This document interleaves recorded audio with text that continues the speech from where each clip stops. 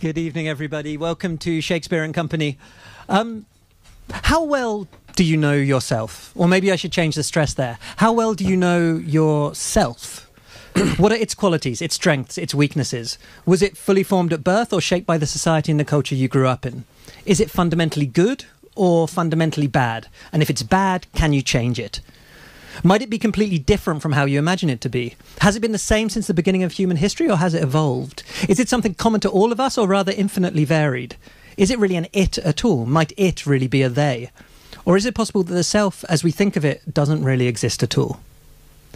Now that I've hopefully called everything you hold dear into question, it's time to bring in journalist and novelist Will Storr, whose latest work, Selfie, How We Became So Self-Obsessed and What It's Doing to Us, seeks answers to all of those questions, and others too. Taking the reader on a journey from ancient Greece to 21st century Silicon Valley via a Scottish monastery, a Californian countercultural retreat centre, and the twisted digital arteries of cyberspace, Selfie is massively ambitious in its scope while remaining accessible and thoroughly entertaining throughout. It might even change the way you see the world. Surely the greatest compliment any book can be given. Will Storr's features have appeared in many publications, including The Guardian Weekend, The Times Magazine, Observer Magazine, GQ, Marie Claire and the Sydney Morning Herald. He's a contributing editor at Esquire magazine and has been named New Journalist of the Year and Feature Writer of the Year, and has won a National Press Club Award for Excellence. In 2010, his investigation into the kangaroo meat industry won the Australian Food Media Award for Best Investigative Journalism, and in 2012 he was presented with the One World Press Award and the Amnesty International Award for his work on sexual violence against men. In addition to Selfie, he's the author of The Heretics, Adventures with the Enemies of Science, Will Storr versus the Supernatural, and the novel The Hunger and the Howling of Killian Lone. Please join me in welcoming him to Shakespeare and Company. Thank you. Thank you. My pleasure. I guess where I'd like to start is what brought you to this subject matter in the first place? What was it that led you to want to spend several years of your life investigating the concept of the self? Okay, so I suppose the answer is it was my previous book. So my previous book, The Heretics, is like an investigation into belief, why we believe what we believe, and specifically why intelligent people believe crazy stuff. So, like my dad, for example, went to Oxford, but believes in the literal truth of the Bible. He thinks the devil's this kind of guy that exists. It's like, oh my God. So I wrote a book about, kind of investigating how this happens. And the kind of, just sort of in brief, kind of the thesis ended up being that we all live our lives as if it's a story, a heroic kind of story, and we're like this heroic, morally heroic character in the story, and we tend to uncritically believe any fact that flatters that story. And that was fine. But that led me with a slightly unsatisfying ending, because it's like, it led me to a place where I was thinking, well, people don't really change their beliefs then, do they? Like, once you've got your precious beliefs, my lovely beliefs, they don't change.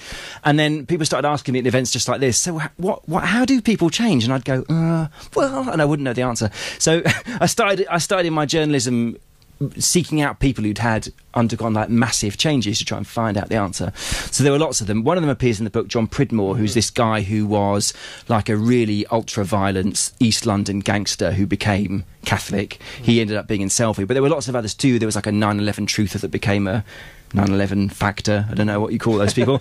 Somebody that was like a big GM, like a big eco-terrorist, but now is a pro-GM campaigner. And then I came across this guy, Roy Baumeister, who was this very eminent American psychologist. And he was one of these guys in the 80s and 90s that was researching this idea of self-esteem. And so the idea of the self-esteem movement of the 80s and 90s, which I grew up in the middle of, was that self-esteem was like this social vaccine, and all we needed to do to become perfect people was to believe we were wonderful and special and amazing. And then he changed his mind and proved that idea was wrong. And then I thought, that's amazing, because that was this one idea that I grew up with, and it's wrong, and it changed the generation, because what the data finds is that the children of the self-esteem generation became more narcissistic. So that was the beginning of the book, because I thought, that's really interesting. There's this one idea that didn't just change one person, it changed everyone pretty much.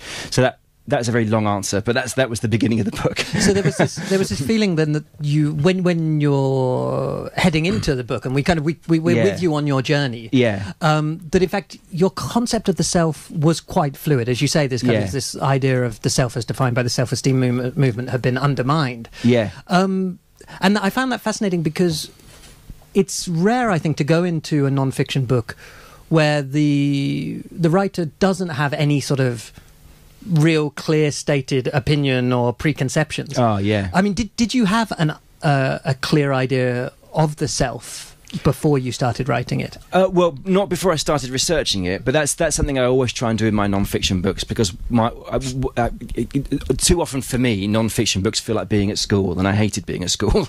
Like, it's just a textbook, and then you open the book and they tell you what the idea is, and then like they just spend ages repeating the idea at you. And so what I like to do with my non-fiction is to tell a story, which, you know, and part of that is taking the reader with me and, you know, giving them the facts gradually as I learn the facts, and hopefully that's a much more entertaining and immersive way of reading a non-fiction book. That's what I like to think, anyway. And obviously the term selfie, I mean, it's a very new formulation. Yeah. I mean, I'm not sure exactly when it entered the lexicon, but it's very new, and it does feel like a very relevant subject matter for now, actually, this obsession with the self, this obsession with how that self appears to other people, and as I said in the introduction, however, you do take us, and we'll talk about this in a moment, like back to ancient Greece and through the Christian Middle Ages. Did you have a sense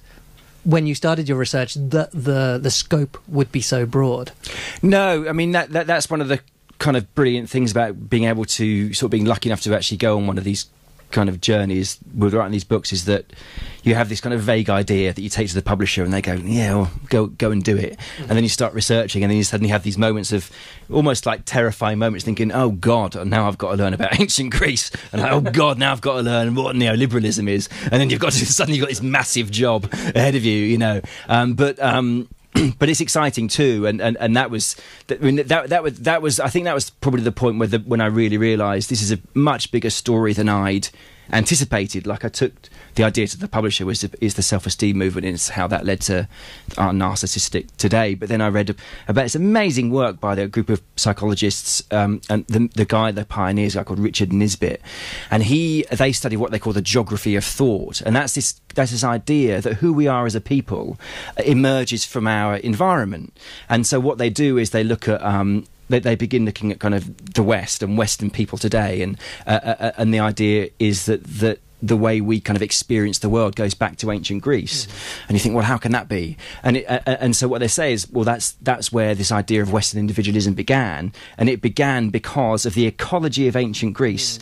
So the landscape in ancient Greece, I'm sure lots of you have been to Greece, you can't do much like big farming in ancient Greece. It's all like mountains descending to sea, small islands, it's, you know, this rough scrub, there's no good soil. So what that meant for the people in ancient Greece is they had to be a hustler to get by, to get along and get ahead. You had to hustle, you had to be a small business person, so you had to be a kind of Thatcherite, really. You had to do olive oil, make pottery, trade, you know, barter. There was lots of fishing going on, and there was lots of trading, you know, and it was a land, and it wasn't like a nation as we have a nation now. It was roughly 1,000 individual city-states, so people were trading with each other. And so this individualistic, atomized physical landscape led to an individualistic, atomized worldview, and it encouraged things like debate. You know, people would debate ideas with each other, and it encouraged, you know, individual competition. So of course the Olympics is the obvious one, and then you get body worship. I mean, it's amazing to see some of the statues of the ideal body that were around in ancient Greece, and you could put them in Love Island, or you could put them on the front of Men's Health, and they would look exactly right. So that was amazing to me. God, that's amazing. And then what they do is they compare that with people who come from a Confucian culture, which is like the opposite. So in ancient China, 2,500 years ago, lots of big farming projects, and to get along and get ahead, you had to be part of a group. So you had to privilege the group over the individual. And what they do is they study people now, and so I talk about quite a few of these tests in Selfie, but I think one of those that sticks in my head is that they make American teenagers and teenagers from China watch a video of a fish tank for 3 seconds, and then they look at where the eyes are moving. And if you're a Westerner, what you tend to do is look at the big flashy orange like fish at the front, who's, you know, but for the Chinese student, their eyes are darting all about the context, because they're used to seeing the world in context. And you ask them afterwards, what did you see? And the Westerner will go, oh, I saw a fish. But the person from China will go, well, I saw a fish tank, and there was always fish, and there were these rocks. So as Nisbet says, it literally affects how we experience the world. It's not just, we think of culture as this thing, it's what kind of books you read, what kind of newspapers you read, but it affects even how your eyes are examining and building your picture of the world. It's quite extraordinary. And I think that's one of the first kind of rug-pulling moments of the book, in a way. It's sort of like... and I think I'm a victim of this as much as everybody else. Like, we have this concept of certain things which almost sort of we accept almost without question. So this kind of this ancient Greek view of the world, this kind of, I guess, individualism, this view of the certain conception of beauty, and I think we have a tendency to say, oh, that's the kind of the natural way of things. That's just the obvious way of being alive. Right. And then, it just takes one or two examples, and of course you're very careful to specify that you can generalize about groups, but obviously everyone's individual experience. Of course, there's huge overlap. But it's sort of those moments. Okay, so if, let's say, this is the ancient Greek way of looking at things, and that sort of has a big influence on me, and yet, for example, in China, they're influenced by the Confucian way of looking at things. When you started to get a feeling for that landscape, was the kind of the obvious reaction then, well, maybe the self as a common human thing doesn't really exist at all? I think it does. Well, because so the book begins with actually the stuff that is common to us all, and so one of the things about the human animal, and we're an animal, we're an ape, is that we spent more than 90% of our time on the earth as big hunter-gatherers. We've not been living in towns and cities. We've been living in groups that have been travelling around together, trying to survive. And so that's when our brains have done, and ourselves have done, most of their evolving. And that's still really powerful. And that's universal stuff. And of course, there's lots of things that are important still today, and one of the ones I talk a lot about is the fact that we're all so tribal, and one of the animals that we have most in common with is the chimpanzee, of course, and the humans and chimpanzees are groupish, and what we do uniquely in the animal kingdom is we go to war with other groups. So we feel this identification with our groups, and for humans today they're psychological groups. So they're Trump and Clinton, or Apple and Android, or whatever they are. We can't help but identify with groups, and think in a biased and prejudiced way about ourselves and other groups. That's just what we do. But we importantly, we go to war with other groups, and when people break the codes of our group, we don't just take that as a passive, oh, they've broken the codes of our group. We want to kill them. And that arises very much in social media today. When you look at Twitter, you've only got to look at Twitter, the behaviour on Twitter and Facebook. It's just to see that. And actually what's interesting is some of the language you see on social media, the status update, how many followers do I have? It's also tribal. And so it's really interesting to me to see that this ultra-modern technology is actually, its electricity is ancient, powerful, dangerous, like juju, really. And you explore that through this person you've already mentioned, John Pridmore, who I think is somebody, just because he's one of, there are many vibrant characters in this book, but I think he is certainly one of the most colourful characters, let's say. Would you just be able to give us a quick kind of a potted bio of John Pridmore and how your time with him? Yeah, so he's the guy that I actually interviewed him for Esquire. He's the guy that made the book, who went through this change. And he's an extraordinary guy. So he grew up in the East End of London, and his dad was a kind of a policeman, but I think probably quite a corrupt policeman. His parents broke up when he was very young, and he sort of went into petty crime, and then went into not petty crime, and he became an enforcer for the gang that was responsible for the drug trade of the West End of London. And so he'd walk around, he had a special bespoke leather coat on, and he had a special pocket in there for his knife, and a special pocket in there he had a Jif squeezy lemon bottle with acid in it. It's become quite fashionable, that now, where he'd squeeze people's eyes, and he just so he kept telling me that he nearly killed this guy and nearly killed that guy, and I thought, nearly? Really? But there was one time that he told me, so there was one particular, he punched somebody outside a nightclub, because how it would work was he would do the security outside nightclubs, and and he would do that because they'd only let his drug dealers in, and if somebody was caught dealing drugs that weren't part of his firm, they would be in serious trouble. So that's why he was a security guy, and he punched somebody, and the guy fell over, and his kind of head exploded a bit, and his boss went, John, you need to have a weekend off, mate. You're going to kill somebody, and if you're in prison, you're no use to me. So he goes home, and he goes back to his flat. And he's a really rich man. He's driving a Rolls Royce, I think it was, and he's going to kind of champagne and coke parties, and he's like living the dream in a slightly evil way, and not even slightly evil way, in a really evil way. And then he goes, I need to have a little holiday because I keep nearly killing people.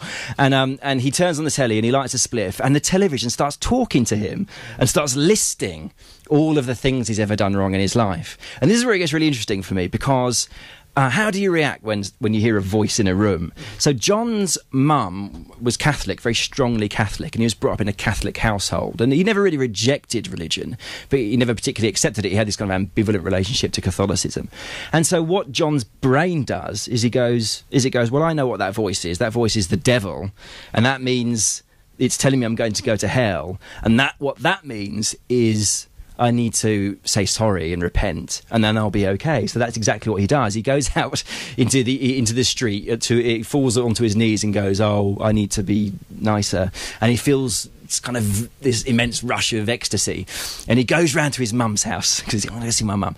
And he knocks on his mum's door, and his mum opens the door, and she goes, what do you want, John? And he goes, Mum, something's happened. Something's happened? She goes, what happened, John? And he goes, I found God. And she goes, at 2 o'clock in the morning. I love that bit. But it was interesting because, and that leads into a really sort of important thing about how the human brain the human self is structured, because you hear lots of people saying quite glibly, oh, the self is a story, but it really is a story. And there are these really interesting experiments that were done in the 60s which kind of bore this out. And I don't want to go into the technical detail because you'll get bored, but how it essentially works is we've got a little voice in our head. It's like the internal monologue. They call it the interpreter, and what that interpreter does is it takes in all the inputs, all the things we're feeling, all the things we're seeing and hearing, and it puts them all together into this kind of coherent narrative that kind of makes us feel good about ourselves and makes us feel as if we have control. They call it a confabulation. So when people ask you, how do you feel? Oh, I feel great. Why do you feel great? Oh, because of X, Y, and Z. That's your interpreter just making stuff up. It doesn't actually have any access to your unconscious directly. It doesn't know. You don't really know why you're feeling what you're feeling and why you're thinking what you're thinking. You don't really know why you're doing what you're doing. This is the weird thing. It's all a confabulation. You just act, and you've got this voice that's just explaining it all away. It's really quite a disturbing thing. That the guy won a Nobel Prize, actually. I didn't realise that when I was writing the book. He won the Nobel Prize for finding out. And that's what John's brain did. It kind of saw this speaking voice, and rather than doing what I do, is going, I'm having a psychotic breakdown, I need to call an ambulance. He went, oh, it's just the devil. And actually, he survived. This confabulation, it saved him. And now he goes around, he's like a superstar Catholic. So the story, this confabulation, has no connection to what's really going on. This is what the experiments discovered? Yeah, it's not no direct connection. So that's not to say it doesn't get it right a lot of the time. Mm-hmm. So sometimes, why are you eating a sandwich? Oh, because I'm hungry. Sometimes it's going to get it right. But that's just chance. It just has no... It has no direct access. Most of us is unconscious, and so this left, they call it the left brain interpreter, is just chirruping away all the time, and it's there to make you feel in control. It's there to give you this feeling that you've got, this free will, as we believe, as it seems that we have, even though we probably haven't. And it's a really key sort of crucial understanding of the self, is this idea. It's a profoundly unsettling. It's really unsettling. Yeah. But and part of what it does is there to make us feel in control. Because there's huge debate in psychology about whether we have free will or not. But the disturbing thing about that debate isn't do we have free will or don't we have free will. It's like, do we not have any free will at all, or do we have a tiny kind of marginal bit of free will? That's the main argument, So it's really most people think we don't have free will in the sense that we feel that we do, but it makes us feel as if we do have free will, because it tells you, it tells you, oh yes, you chose to do this, you chose to believe this, you chose to believe in God, you chose. And generally, as you write it, because it's quite a forgiving narrative as well. Sort of like you said, people in experiments tend to kind of overestimate their own moral massively qualities, yeah. I talk about a lot more in the Heretics, actually. I talk also about these ideas in the Heretics. I talk about it actually a bit more because it's more relevant to the Heretics. But yeah, we tend to we like to think we're the morally heroic I mean, there's a guy called Chris Frith, a neuroscientist. He says the brain makes us feel as if we are the invisible actor at the centre of the world. But I add to that, it's a moral actor too. So Donald Trump believes he's a moral actor. He believes he's a good man, and all the beliefs that he accepts have to flatter that central thing. So that's why he's happy to watch Fox News, and it feels to him like the truth, because it makes him feel like he's the good moral man that his brain wants to make him feel that he is. And that is the source of so many of our dodgy, illusory, delusory beliefs. And that, of course, I mean, it's an interesting comparison between the sort of the talking about the goodness of the self, because you have sort of successive sections in the book. The first one is called the bad self, yes, and the next one is called the good self. Yes. Of course, the bad self is the result of essentially the kind of the Judeo-Christian approach of kind of original sin, and something that was kind of drummed into us, specifically in Europe, through several millennia. So there's a big break, and so the story is telling the story of the Western self from ancient Greece, and there are two big kind of phases really. The main phase has been the bad self. So what's been the religious story throughout all that time? It's been that we have original sin, that the human self is essentially bad. You can try and be perfect, but you're not going to make it because you've got original sin. And then of course Freud comes along, but he's not that much different, I have argued, to the consternation of some critics, because what he said was, well, you've got Oedipus complex, you were right, old pervert. So he had the same idea, but the big change happens in the 50s, 60s in America, in California, believe it or not, with these guys led by Carl Rogers, who had this revolutionary idea that actually people are good, and deep down people are good. And this is just a revolution in the Western self, because suddenly there comes this idea that deep down we're good, and the badness of us is the stuff that society puts on us. And so in order to become good, we have to get rid of all that crap and reach down into our perfect inner goodness. And of course, from that comes self-esteem, comes all of these ideas that we're still living in amongst today. Before we explore that idea, particularly when you just said it comes from California, where else? There is this sense of kind of, particularly in the 20th century, a lot of the kind of the ideas associated with the self and the promotion of the sort of the good self are very kind of geographically very precisely located. Yeah, so when I was West interviewing Coast. Nisbet, the geography of thought guy, about ancient Greece, I said, so how does it work?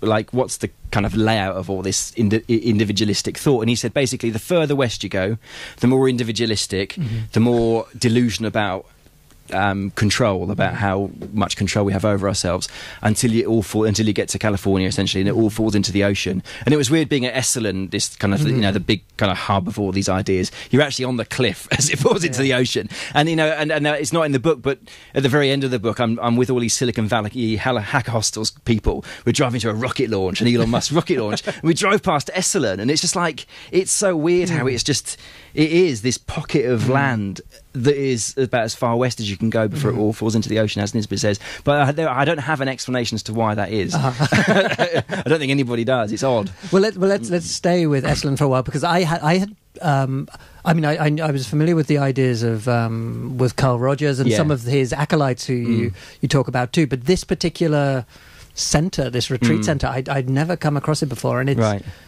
fascinating and it's mind-boggling. Yeah, and it's the stuff that sort of, I don't know, a Thomas Pynchon novel is made of. Like, it's a deeply strange place. Can you talk a little bit about your experience there? Yeah, so, I mean, I'm sure some of you have heard of the Esalen Institute. If anybody's seen Mad Men, it's where Don Draper ends up at the end of Mad Men. That's Esalen. So, I mean, Esalen was really the intellectual kind of battery for the kind of communistic hippie generation. It's where all the kind of big thinkers passed through. It's where they all taught, did workshops, starting with kind of Carl Rogers. So what happened there was they used to have these great encounter groups, they called them. That was this Carl Rogers idea, where what you do, because inside of us all is perfect, and all the badness of us is society's laid it on us as we've grown up. So they just lock you in a room, essentially sometimes for months, with complete strangers. And what they would say was, okay, from now on we have to be completely authentic with each other. You've got to tell me exactly what you think about me, and I have to tell you exactly what I think about you. And then eventually we'll strip away like an onion, and we'll get this perfect centre inside. But what actually happened was people started like killing themselves and having nervous breakdowns. But that's what happened. And it was just an extraordinary kind of period, an extraordinary idea, really. See, I can't think of anything worse than the experience that you've just described. Yeah. And yet you decided to subject yourself to this. I mean, it's sort of, I guess, full sort of journalistic kind of ethics. You decided, okay, if I'm going to write about it, I have to. You've got to get stuck in, haven't you? Like. Yeah. Yeah, well, tell us a little about it. Like, so obviously they don't do... When everyone started killing themselves in the end of the 60s and beginning of the 70s, they stopped doing the big encounter groups because they were starting to get a bad reputation. But Esalen was really... I mean, it was incredibly influential. You know, they had like 10,000 people passing through Esalen in the 60s, and then all these kind of little Esalen started coming up over all around America, and they started, the ideas were very influential in Stanford. So the early Silicon Valley guys were going to Esalen, and Esalen people were taking their ideas into Stanford, all the psychologists at Stanford. So there's lots of cross-pollination there. But obviously they did stop doing the big, really intense sessions, but they still do sessions like that there, and the memory is called the Max, and it's the one I did, and it's the one that's got the most in common with the encounter groups that were going on in the 60s, and it was pretty horrific. I mean, it was that classic thing where I kind of went along thinking, I'm just an observer, I'm just a writer, I'm not here to take part, I'm not going to get sucked into the madness, and then I did actually, yeah. So you have to go on. Like the first thing you have to do is you have to go on stage, and it's all the people are there, and all the lights are in your eyes, and they've got this thing where they go. You have to stand there and you have to describe the feelings that you're feeling in your body. And there's this woman called Paula who runs, and she's in her 70s. She's been doing it for decades, and somehow it always ends up with I'm feeling bad, and then she says, who's the first person that ever made you feel like that? And literally everybody that was up there, the answer was my father. And then you go, all right, they go, put your father out there, and you had to lock eyes with somebody. Sorry, you're going to be my father in the audience, and that's your father. If your father was here, what would you say to him right now? And of course, you're just in floods. You just start crying. And I thought, I'm not going to do that. And I was doing that. I was crying. It was bad. And actually, I have to admit, it felt like a trick. It felt like a trick, like a trick had been played on me. But it ended up being actually. Do you know what? I think it did kind of changed me. Like I went there as a classic introverted Englishman, just thinking, "Kill me now," amongst all these really extreme Americans. And by the end of it, I just felt accepted by the group. One of the things she did is this Fritz Perls idea. Fritz Perls was one of the big encounter group guys that was going in the 70s, and he was a real bastard. And so you get these ideas that are still with us to now about authenticity, be yourself, be real. That all comes from Esalen, that all comes from these Fritz Perls encounter groups. And if you thought you were being fake in his groups, he would just pillory you, you'd be destroyed. And that's very much present in the Max too. And one of the things that he had to do was he worked out who is the self that you really are scared you are, right? Who is that person? And then he'd make you be that person, completely be that person. And they do that at the Max. So, one of the things that I'm scared of, because I'm a grumpy bugger, is that I'm really scared I'm this grumpy old fucking a grumpy old man, like horrible old guy. And she was like, okay, so you've got to be that grumpy old man. And it was actually amazing. so there was a woman there who was scared that she was dirty and disgusting. So she had to be a cave woman, and she dressed herself up in all these rags. And then she left the group one time, and she was literally up on a tree branch, urinating out of this tree branch. And I was like, you're fucking disgusting. Because it was my job to be be horrible, so I got to be really horrible to her. And it was brilliant.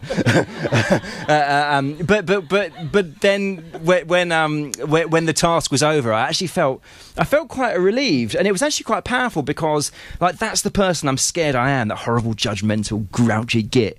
And then I realised that it's nothing; it's just a mood that sometimes I'm in, and it actually doesn't have this power over me that I thought it did. So, despite my cynicism, my Esalen experience was actually quite positive for me in the end. This is it. I think there's when I was reading it, reading about some of the ideas of Carl Rogers and some of the practices. I mean, as I said, the encounter group sounded horrific, but I can kind of see there might be a value, there might be a kind of a positive outcome to it. But one of the things that struck me most was just the extent of the influence of these ideas on society at large. And so what came out of Esalen, as you said, people left and they went to Stanford, they went to different places. But I mean, I guess the sort of the two big ones that you sort of focus on are neoliberalism through the channel of Ayn Rand, and also the self-esteem movement. Yeah. So I guess the explicit thing I don't really talk about in the book that much, but is so it's so common for us today to do things like meditation, yoga, all these kind of spiritual but non-religious things to ourselves that are for self-improvement, and that all comes from Esalen. That started at Esalen. So the guys who started Esalen were in Pondicherry and discovered all these, yoga, meditation, and came back to Esalen, and they started doing these programs there, and that's where it begins. So this idea of, it started off as a very upper middle class American thing, and kind of still is probably a little bit. So all that kind of non-religious spiritualism, myself is God, and it's the self inside me that I need to nurture. That all comes from Esalen, so it's just hugely influential. But the self-esteem movement traces its roots there too, through this guy called John Vasconcellos, who's the core to the story that's in Selfie. So John Vasconcellos really does the story in microcosm. He's brought up, this American guy, he's brought up in a very strict Catholic household, and he was taught that you must never speak well of yourself. You're horrible. It's the Catholic thing. I was brought up as Catholic. It's a horrible thing. Catholics in your story. Yeah, no, well, it's because I'm just still trying to exercise my demons. But yeah, no, I totally get it. But then he becomes really successful. He becomes a lawyer at a very young age, and then becomes a politician. Then has this spectacular nervous breakdown when he's a politician in the California Assembly, and he discovers this. He goes to psychological help to a guy called Father Leo Rock, who's obviously a Catholic priest, but he's a weird Catholic priest because he's friends with Carl Rogers, and he's really interested in all these human potential ideas, and he discovers the human potential movement. He discovers that all these ideas that he grew up with was the opposite of the truth. Actually, inside, he's amazing and brilliant and wonderful and special, and he feels that it's transformed his life. So he goes from being this very buttoned-up guy with a black tie on, short haircut, to going into the assembly with his chest hair out and medallions. He's driving his convertible around Sacramento with a top down even when it's raining. But he's I think one of the newspaper reports at the time said he looks like a cross between a drug dealer and something else. But yeah, he really did. He let it all hang out. But he felt that he transformed, but actually he was still a very angry man. He was really, people were terrified of him. But he became a very powerful man. He became the chairman of the Ways and Means Commission, which means he was in charge of all the money essentially in California. So he was the second most powerful guy in the state. And then he discovers Esalen. He goes to 8 encounter workshops at Esalen, which is a lot, he becomes obsessed with these ideas, and he has this idea. I know. So I want to do for the people of California what human potential has done for me, and I want to sort of give them self-esteem. So if I can take these human potential ideas and put them into law, change the way we treat our prisoners, change the way we educate our students, change the way we raise our children.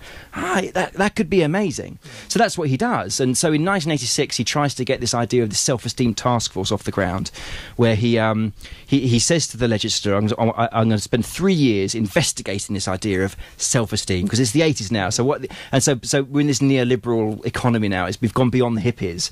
It's a bit more of a harder idea. It's this idea that in order to become more competitive in this economy, we need to have high self-esteem. And he called it a social vaccine. So the idea was, if we give everyone a high self-esteem, it's this vaccine that will cure us of everything. It will make us richer. It will cure things like domestic violence, drug dealing, alcoholism, homelessness. Like gang warfare was the big story at the time. So it would get rid of all the gangs. Teenage pregnancy was a big moral outrage thing at the time. It would get rid of all that. And he convinced the legislature that there was something in this, and he promised them. He said, "I've seen the science on this, and I know that there is a causative effect." And so what he means by that is that high self-esteem causes all these great outcomes, and I'm going to prove it. And I'm going to prove it by recruiting the best scientists we have to spend 3 years investigating this idea, and they're going to prove that self-esteem is a social vaccine. So that's what he does. And then, but when the task force is announced, it's a joke. Literally, Johnny Carson on the Tonight Show is taking the piss out of him. There's a very famous and influential cartoonist in the States, Gary Trudeau, who has these cartoons that are syndicated all over the country, and he has a 2-week run of cartoons exclusively devoted to Vasco and his crazy task force. All the editorials in the New York Times and Washington Post. What is going on in California? It's a laughingstock. Self-esteem, whatever next. So it's a disaster to start off with. And then 3 years later, he announces to the world, the science is in.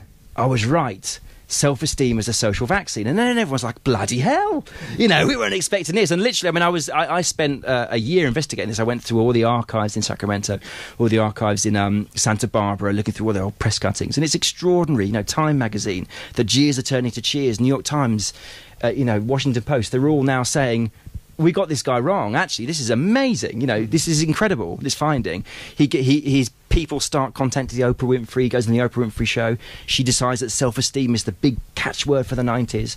And it changes the world. This idea goes around the world. He's invited to the Soviet Union, this is during the Cold War, to speak to the Soviet people about self-esteem and how they should love themselves more. It's extraordinary. And it becomes viral, this idea. And it literally changes everything. It changes the way we taught our children. It still does. I interviewed an educational psychologist who's active now and says these ideas still now are prevalent in schools. It changed the way we taught our children. And it was wrong.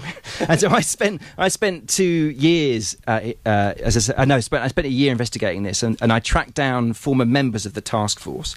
And when you open the task force's final report where they announce self-esteem as a social vaccine, it's 25 members, they've all signed it. But there's a space, there's a gap. And there's a guy called David Shanahoff-Kalser who didn't sign the thing. So I tracked him down. And he was kind of the topic of the subject of some derision at the time, because he was this white guy who wore a turban. And which is a bit cruel. Why can't he wear a turban? But there we go. And then I went around his house in Santa Barbara, and he answers the door. His turban's still there. I was like, great. And it was amazing. He said, he showed me the actual official work of the task force, and it said, we have not found this causative link. Self-esteem does not find this stuff, and when we are finding these links, we're very unsure about why they're there. And he said that I was sitting 2 seats away from Vasconcelos when he first saw this scientific literature, and I heard him say, if the legislature, i.e. the government, find out what's in these reports, we're going to have our funding taken away. And he said from that point on, they covered the whole thing up. And then I also tracked down the lead scientist who said the same thing. It was a complete cover-up. And then, because Vasco died a couple of years ago, but I tracked down his right-hand man, Andrew Mecca, who's a very senior politician, and the task force's chairman. He quite happily admitted, we covered it up, because he's convinced still the self-esteem was amazing. And he said, we just got these spin doctors, and we made sure we had meetings with all the editors and the TV producers, and we got our story in. And it wasn't that an amazing thing to do. But it wasn't an amazing thing to do, because what you find literally from 1990, when all this stuff starts happening in the psychological literature, is rates of narcissism start going up, and they go up and up and up and up and up and up right into the first decade of the 21st century. So it wasn't an amazing thing. It was a really bad thing. It does seem to be one of those kind of ideas which, in a way, when it's explained of self-esteem, it seems kind of logical. Yeah. But then I also think of, I think it was the comedian George Carlin who was talking about the self-esteem movement particularly. He said he said how he thought how it had actually been discovered that it was bullshit, and he said, unsurprisingly, for example, violent psychopaths think pretty highly of themselves. Well, that was it. Baumeister. So Baumeister, who's the guy, the scientist that exploded all that proved that these weren't good ideas. His dad was a literal Nazi, so he's a second-generation immigrant from Germany, and his dad fought with the Nazis in the Second World War, and then they moved to, I can't remember where they moved to, but they moved to America, and he was brought up there. And he said, Hitler didn't have a problem with low self-esteem. He had pretty high self-esteem, because all the ideas, and I grew up with all these ideas that everything that's wrong with you is because you've got low self-esteem, and actually it's not true. And there was a very interesting study recently, which I talk about in the book. The University of Amsterdam actually they studied 500 different families over a 2-year period, and they rated the parental styles for what they call parental overpraise, so how much overpraise they were giving their children.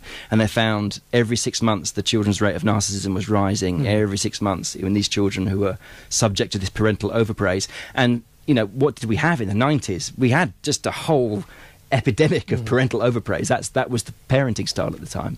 So it's quite extraordinary, the thing. And it was extraordinary to me to find out, actually, that it was just a lie. Like, they knew that the science had not told them that it was true, and yet they deliberately covered it up.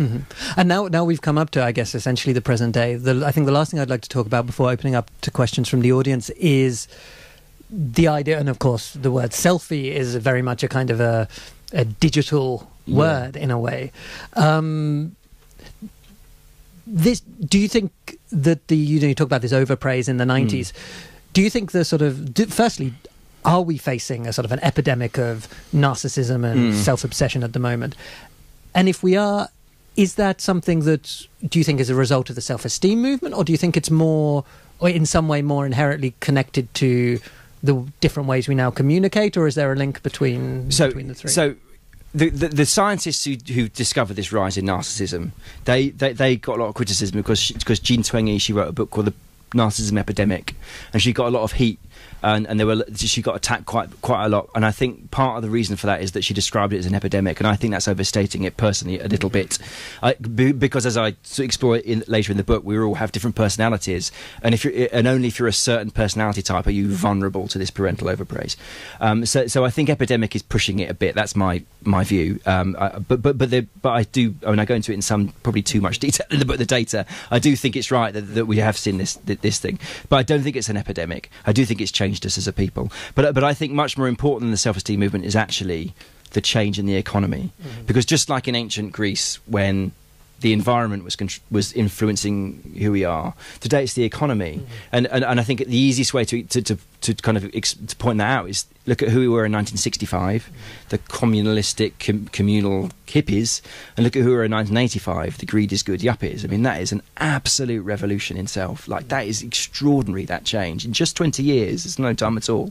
And what happened right in the middle of that time is 1980, Thatcher and Reagan, they changed our economy, they transformed it, and it became neoliberalism. And of course, neoliberalism is this idea that we want to turn as much of human life into possible into a kind of competition. It's like the Hunger Games. It's like self versus self. So get rid of the welfare state as much as we can, get rid of the unions, get rid of all the protections we possibly can, unleash business and banking to do what they want, and everyone has to, you know. And then you see it really quite soon. In 1982, you see one of the studies shows a change in how we're naming our children, which I thought was really interesting.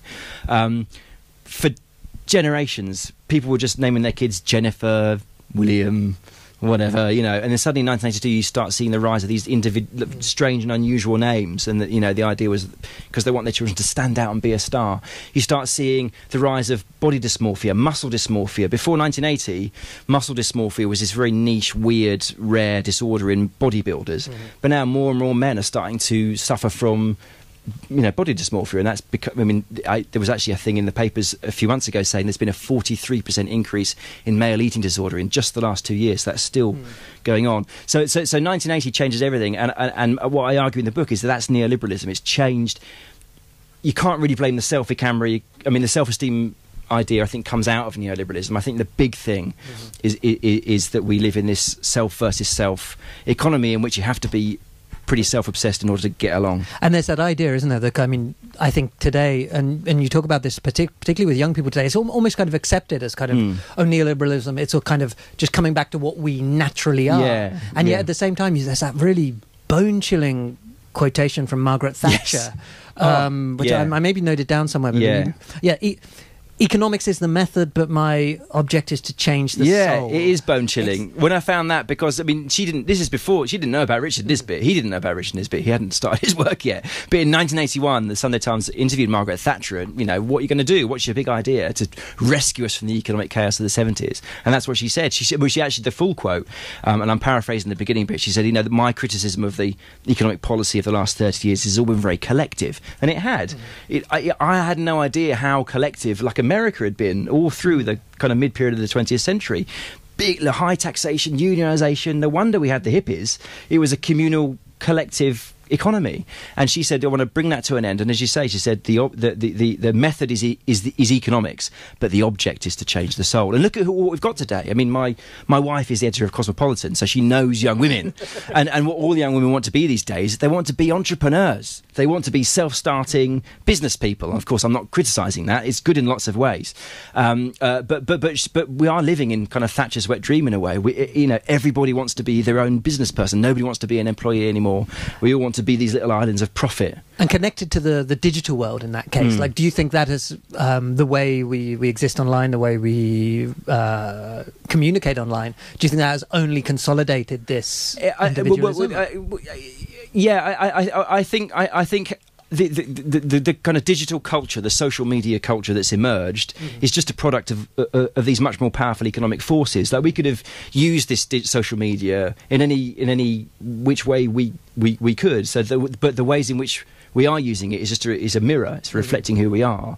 The selfie camera was launched in 2010, I think it was. It was called the front-facing camera when they launched it. The idea was, it's for FaceTime and Skype. You can talk to your nan. That's what they thought we were going to use it for, but that's not what we used it for. We used it for taking pictures of ourselves and getting likes. And this is an interesting thing I've learned since I wrote the book, that they've done a study about Western versus Eastern selfie taking.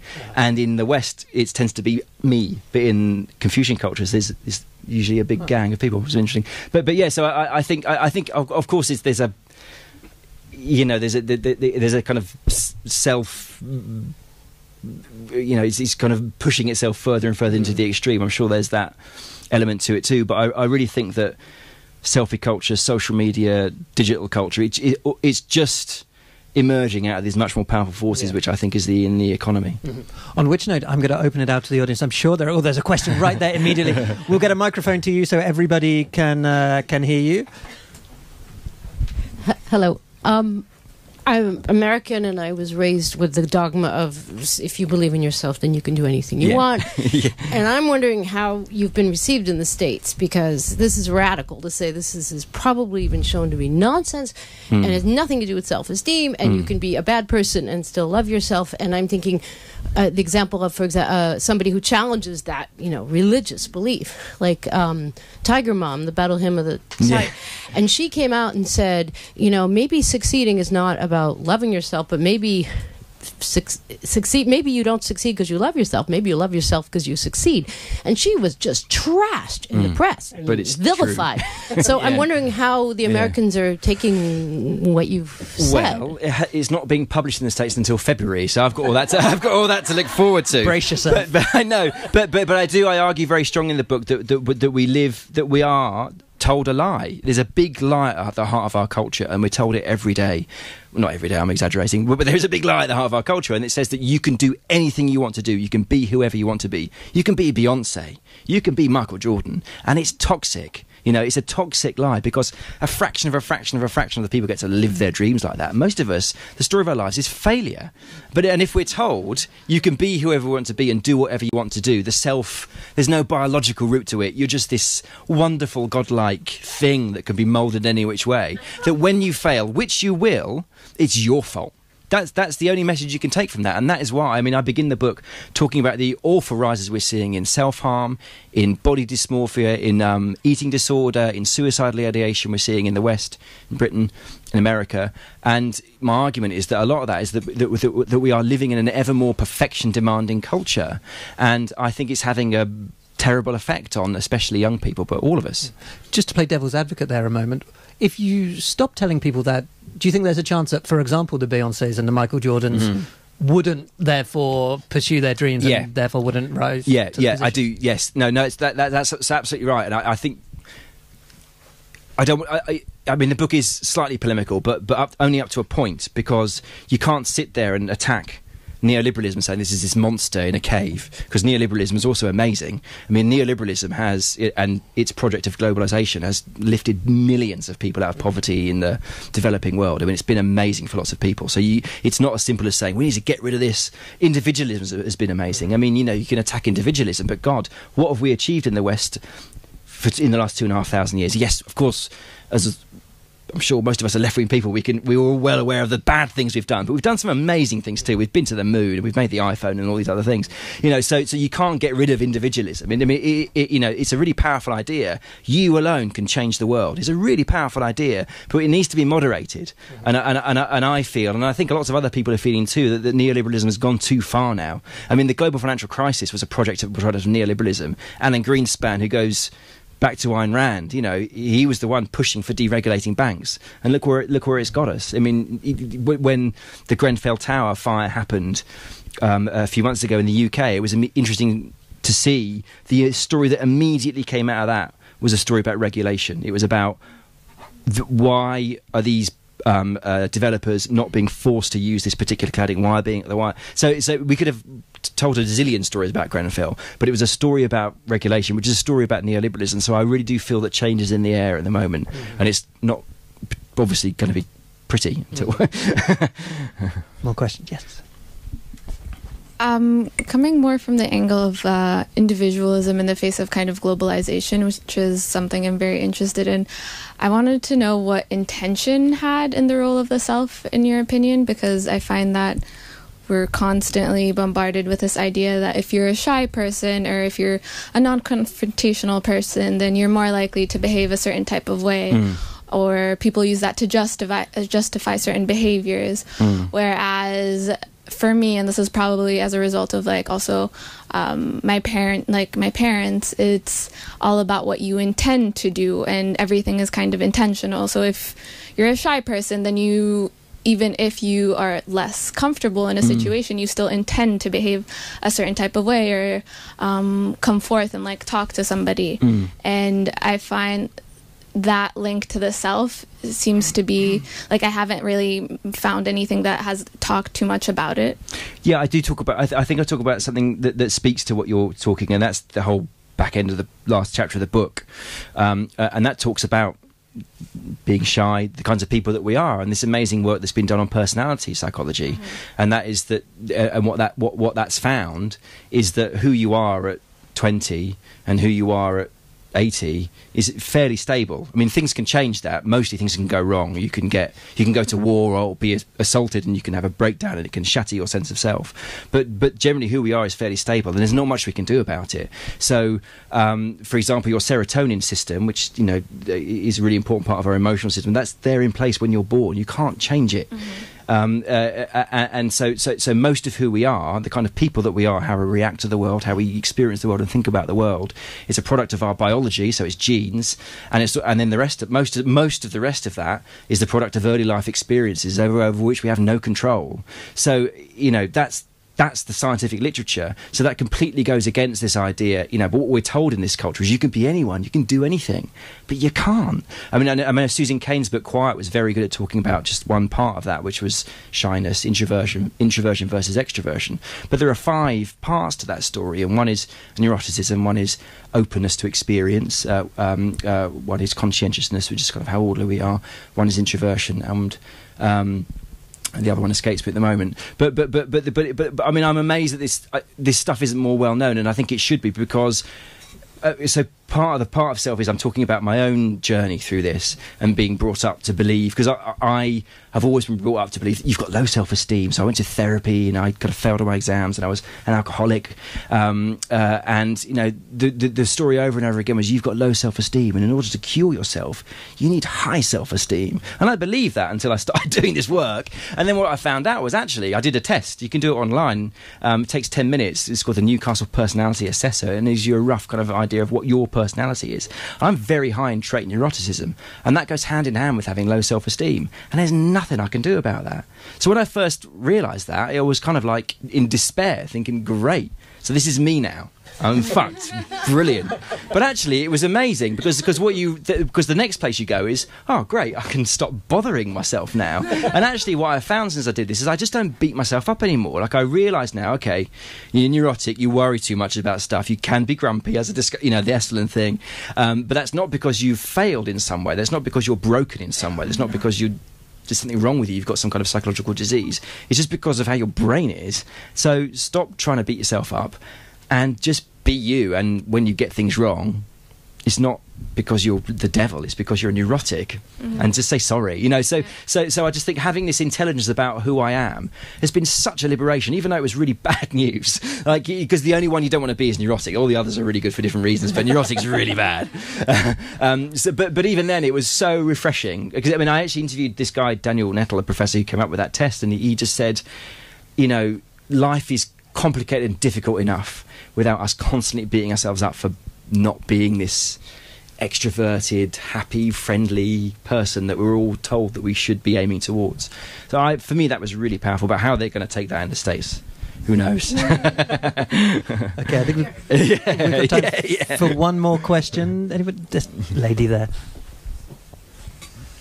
I belong to a research group, and a couple of years ago they did a colloque on animals, and there were a lot more propositions coming from England and from France. And so I have a question for you. Have you seen today on the BBC the problem about who is going to have the rights on the monkey taking a selfie? Oh, yes. Yeah. Well, I think the photographer has got his way now, at least until Peter Petter appeal. But yeah, no, I saw the monkey taking the selfie. Yeah. I'm not familiar with this story. Yeah, so a monkey took a selfie, and then the photographer whose camera it was like, yes, I'm in the money. But then is it Peter or Petter? Peter sued him on behalf of the monkey and said that's not your money, and but he's destroyed him, like he's bankrupt now. It's a thorny one. I don't have an opinion on it, I'm afraid. I just think it's weird. On which note, I think unfortunately we have to finish, although the evening isn't over as usual. Please do stick around, have a glass of wine with us, continue the conversation. I'm sure Will would be happy to sign books. We have stacks of them at the front, so please do pass via the till on your way here. We'll get all of these transported to the front in a moment. We've had a really in-depth conversation, yet I feel we've barely scratched the surface of the book. It's such a rich book full of both stories and ideas and experiences, and it's quite a ride, I think, both for the reader, and I think it also was for Will. So do stick around, buy yourself a copy Thanks of the for book, coming, and everybody. give it up one more time for Will Storr.